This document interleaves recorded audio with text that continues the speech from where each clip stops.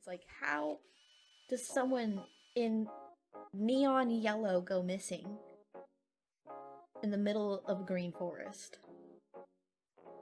I'm not making it easier for the Fae folk to spot me. Literally. I don't want you to see me. Exactly. So wear natural colors. I don't know if I would say bring cigarettes. You know, you want to prevent forest fires. There are fear people in the American wilds. Crazy people, criminals, serial killers. Yeah, serial killers do hide in forests. It's a good cover. For the love of God, stick to the trail. Don't whistle or make obnoxious noises. Be respectful of the forest and its residents. You're a visitor in their home.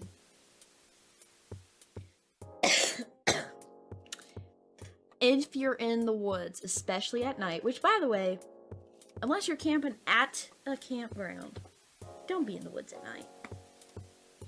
And your ears start ringing, your eyes start welling with tears, and an intense feeling of dread is in your chest and gut. Run. Run.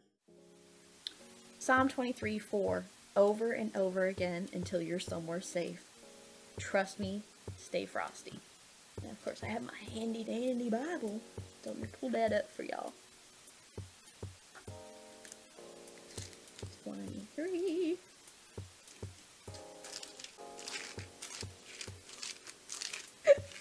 Excuse me.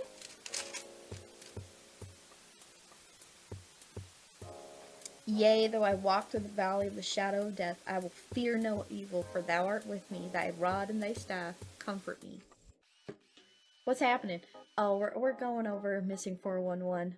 This is a deep dive schizo stream. So welcome. Wendigos live in the American Northeast. Yep.